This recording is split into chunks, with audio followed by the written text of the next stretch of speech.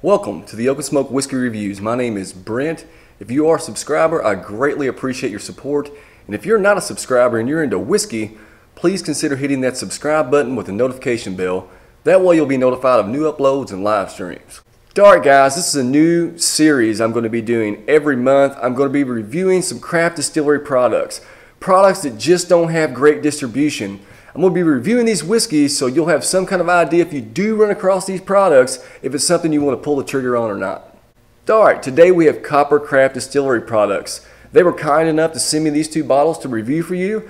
They sent their straight bourbon whiskey and their blend of straight bourbon whiskeys. In saying that, just because these are gifts, they are fully aware that I'm going to give an honest review no matter what. So if this whiskey's bad, I'm definitely going to let you know that it's bad, even though these are gifts. That being said, I'm going to tell you a little bit about CopperCraft Distillery. CopperCraft Distillery was founded in 2012 in Holland, Michigan. They have recently teamed up with master blender Nancy Fraley. You guys might know her from the Joseph Magnus line, who has incorporated a traditional cognac method to help them create their new selection of American craft blended whiskeys. The first whiskey we're going to be going over is their straight bourbon whiskey. This is a blend of 4-plus-year-old and 11-plus-year-old sourced bourbons. They're also using a brandy blending and proofing technique that takes 3 months to get them from the barrel to the bottle. This is 97 proof, 48.5% ABV, and the MSRP on this whiskey is around $55. On the color on this whiskey is a nice copper color, a deep amber. See how it sticks to the glass. Check out the viscosity of the legs on this whiskey. It seems to be coating the glass, I guess, decently. It's not real viscous and thick. It doesn't have real thick legs. The legs are starting to thicken up a little bit, but it's not super viscous. You can tell by the way it's sticking to the glass. Yeah, it's got a nice color. Looks like the viscosity on this one could be questionable, but it is actually starting to stick to the glass a little bit better now. Alright, let's get into the nose of this whiskey. On the nose,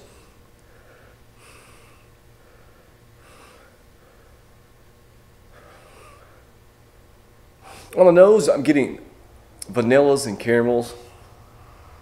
It does seem a little light. Kind of having to dig a little deep into the glass to get the aromas off the whiskey. Vanillas, caramels. A nice musty oak note. It's definitely a funky, musty, oaky note to this whiskey.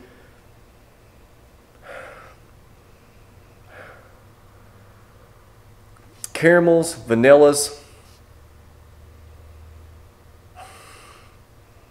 Maybe a little bit of clove. And a little bit of a honey note is there also.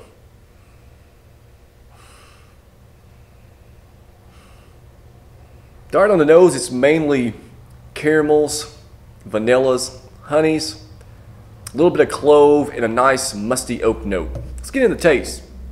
Alright, on the taste, cheers.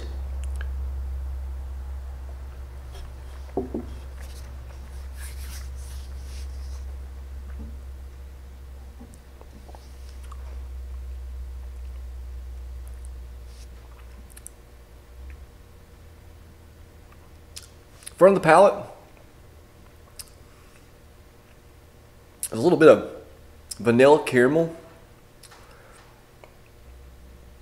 Mid palate, it thins out, and on the finish is that musty oak note. Kind of lingers around with a little bit of vanilla in there also. Let's go in for another sip. Cheers.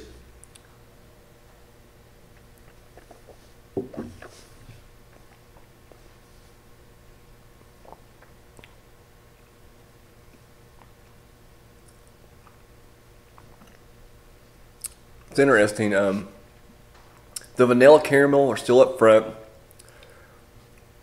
Mid palate on the second sip is drying out.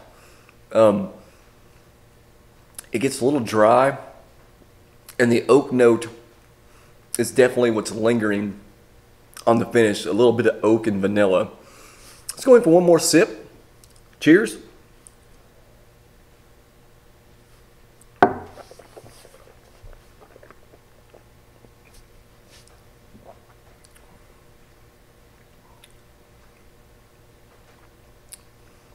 Definitely drying out a little bit. Maybe even get a little bit of a clove on that one, but on the front of the palate, it's still sweetness with caramels, honeys, vanilla. Mid palate is drying out with a little bit of clove and that nice musty oak note.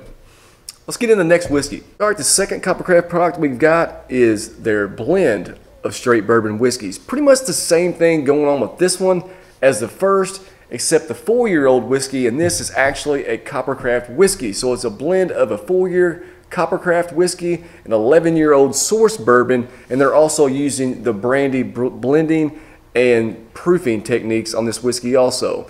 It is 100 proof, 50% ABV, and the MSRP on this one is around $46. The color is pretty much the same as the first whiskey. It's a nice copper, nice amber color to it. Let's check the viscosity, see how it's sticking to the glass. Let's check that out.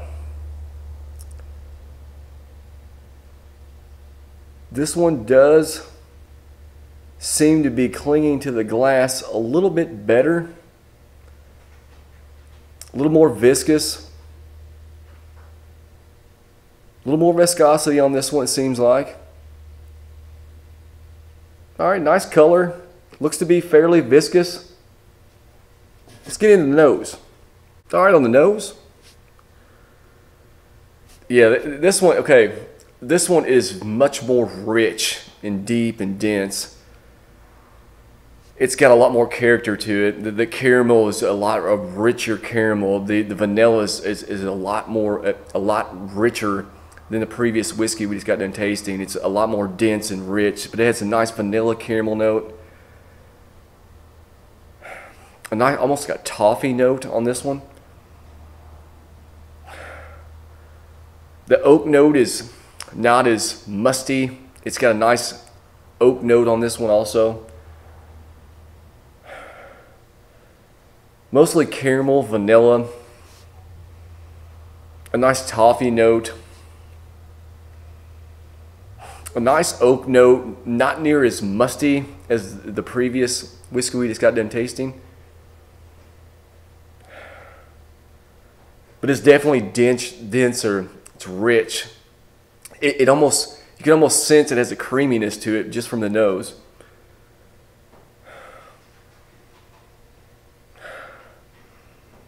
All right, once again, it's vanillas, caramels, deep, dense caramels and vanillas. The oak note is a little more subtle, not as musty. It's a little more well-rounded nose on this whiskey. Let's get into the taste. All right, on the taste, cheers.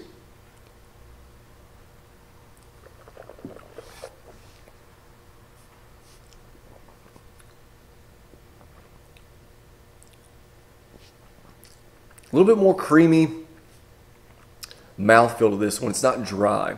The previous one was dry. This one's not that. It's coating the mouth fairly well. On the entry, it's mostly vanilla caramel. Mid palate's falling a little bit flat, but it does have a nice spicy baking spice note with a nice oak, vanilla, caramel finish on the first sip. I would say the finish on both these whiskeys is falling a little towards the middle of the row, maybe leaning towards the short side of things on the finish. Let's go in for another sip. Cheers.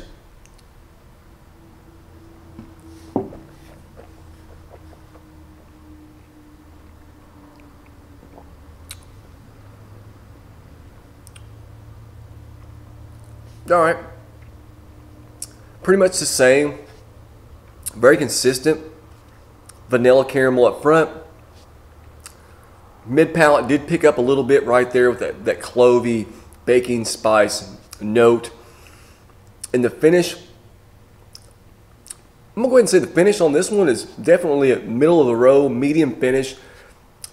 It actually, on the second sip, the finish is lingering a lot more than it was on the first.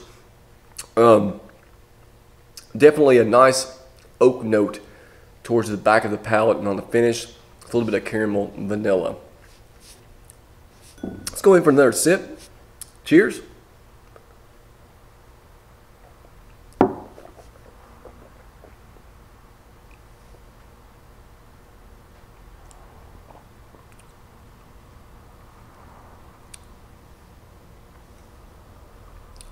All right, once again, vanilla, caramel up front. Mid palate is picking up some nice clove and baking spices, with the vanilla and caramel kind of getting just brought along for the ride. And the finish is ending in a nice oak note with a little bit of caramel vanilla wrapped in the oak. Nice third sip. My final thoughts on these two products from CopperCraft Distillery, I think they're okay. I definitely prefer their blend of straight bourbon whiskeys over their straight bourbon whiskey. The straight bourbon whiskey seemed to fall a little bit thin mid-palate, and the finish was leaning a little bit towards the short side of things. This one here was much more viscous and had much more deep, rich characteristics than this one right here. My major concern on these would be the pricing. This one here comes in at $46 and this one here at $55. When you're getting in that kind of price range, you're definitely dealing with some heavy hitters. Well, that's going to wrap this one up. Thank you so much for watching. If you are a subscriber, I greatly appreciate your support. And if you're not a subscriber, hey, subscribe. Until next time, guys, cheers.